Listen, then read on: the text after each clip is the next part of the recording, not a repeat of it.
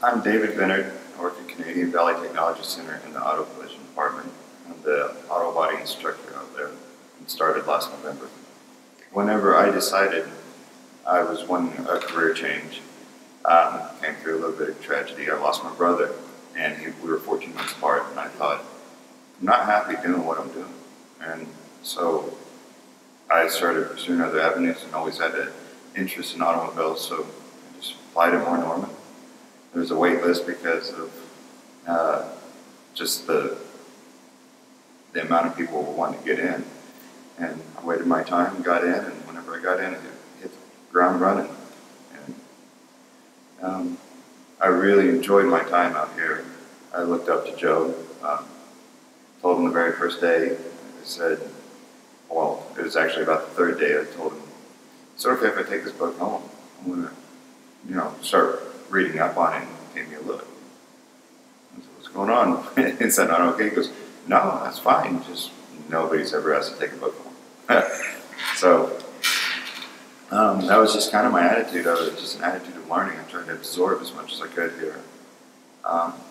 He really put some trust in me, let me go ahead and get my hands dirty from the very beginning, and took me to Skills USA my first year here, and that was held at Metro Technology.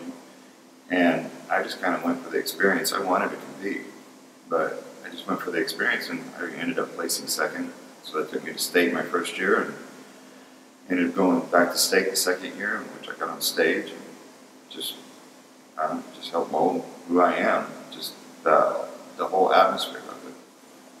The book was pretty cut and dry, but one thing I learned about myself was that I did have an aptitude to use tools and to do these things that I've only seen at car shows and thought, that'd be cool. I'll never be able to afford that type of automobile, or I'll never learn how to, I don't think I'd ever learn how to fix my own car after a tragedy happened, much less make money for doing it, much less start a career doing it. So it really gave me a sense of self-accomplishment, confidence, just really helped me grow into a person. And even though I was an adult and I was in my 20s, I felt like I matured right along with the high school kids, because they helped me see life in a different way, that you don't just have to have a job, you can actually have a hobby that you can make money at and love to do. It just becomes a passion. Whenever I was starting Moore Norman, getting involved, I had a little bit of self-doubt, thinking, it's just the unknown. Am I going to be able to make a career of this, investing so much time in it? I'm having to change my whole work schedule, and now I'm working at night to go to school during the day. And then also being older and thinking, am I going to mesh with these high school kids? Am I going to be out of touch? And, they still are high school kids, but there's a level of maturity that I didn't give them credit for. We worked well together. They kind of looked up to me. I was able to kind of help them see a way of doing auto collision and doing hands-on activities that they didn't see, working a little bit smarter, not harder. And as soon as I started, once I got out here, I realized it's just about the students, not about what everybody else is doing. It's not just for high school kids, it's for adults too, and they catered to that and made it so much easier of a transition than I thought. Whenever I was finishing up at Moore Norman, I went ahead and found a job at Body Pro, and they're located on Sunny Lane. They gave me a chance, and I just thought that was the coolest thing, that all I did was put in an application, and they called me back and they said, hey, we'd like to hire you. We talked to Joe, we heard that, you're a stand-up guy, come give us a chance, we're going to give you a chance. And from there, my career just started growing, and the amount that I learned on the job, it just transitioned so easy. They would use terminology and keywords that I learned in class that just helped me, help them have more trust in me. And from Body Pro, I've done custom work, I've done collision work for the majority of it. I've done touch-up work for dealerships. And, anytime we'd hire someone on, I was kind of acting as a mentor at times. And that really got me thinking and had me call back to Mr. Booker and say, I'm kind of thinking about teaching. What do you think? And he said, that'd be a great idea. He said, you had the rapport with the high school students. Whenever people do hire on, they kind of let them shadow you, and it's because you set people at ease. Had nothing but praise for me with that. So from then, Mr. Booker got me in touch with some faculty at UCO about maybe taking some classes, finishing up my degree, and it just kind of kept snowballing. And before I knew it, I had a teaching degree, but I didn't have a teaching job.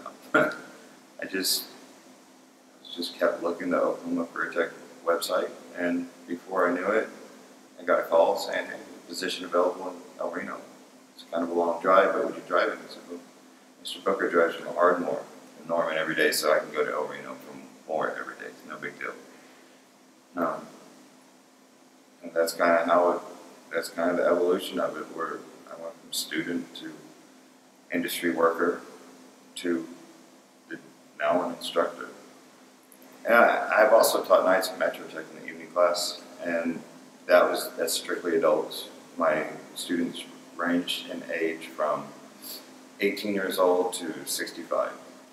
And one thing that I really like about adult students is their willingness. I mean, it's a beautiful thing to watch somebody go from zero confidence, but have 100% willingness, go to 100% confidence within a semester. One thing that Joe always did was, whenever we got to class, he'd always start out with a story, in a sense, to kind of bring us all in on the same mindset that always related to the lesson. Past experiences in the industry. I try to do that too, where I try to think of a time of, oh, well, today we're going to be working with glass. Oh, I remember this one time. So-and-so was putting the glass in. He was just trying to go real quick with it. Sometimes you can tap it down with a rubber mallet, just on the edges, and he just tapped it a little too hard and split it. Little stories like that to kind of implant in my students' minds of, okay, well, we're going to do this. I don't want to tap that glass too hard. Joe used to bring that stuff to us all the time. Whatever it takes to reach that student, that's what our job is just to take that step and kind of reach out to them to set them at ease and give them the confidence and the assurance that we believe that they can do it. I wouldn't ask a student to do anything that I don't think that they could do. My expectations are high for them, but at the same time, the reality is, I know they can do it because I did. I didn't have any technical skill coming into this. I made glasses for my dad's optometry business. I worked in the lab and ran that lab, and I like cars, but all I could do was wax a car. I could change the oil. I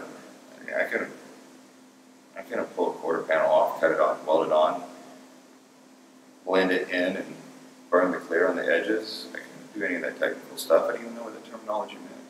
But just because the confidence was given to me, that's what I bring to my students, is just putting my faith in them and letting them know it's not the end of the world if it doesn't work, because we can fix it. That's our job. That's what we do.